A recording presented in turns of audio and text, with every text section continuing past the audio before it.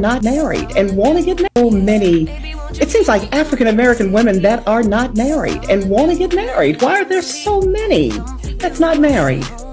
Well, we've got a lot of folks incarcerated. We've got a lot of people that have died. We've got a lot of different gender situations going on now. And it's biblical.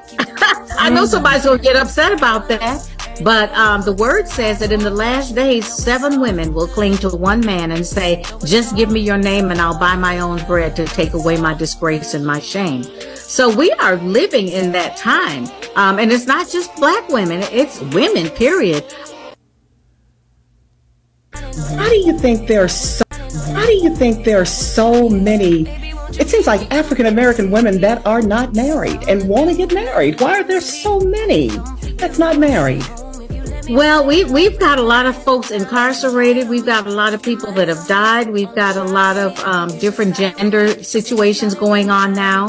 And it's biblical. I know somebody's going to get upset about that.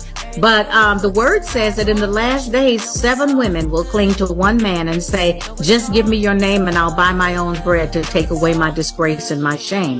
So we are living in that time. And it's not just black women, it's women, period.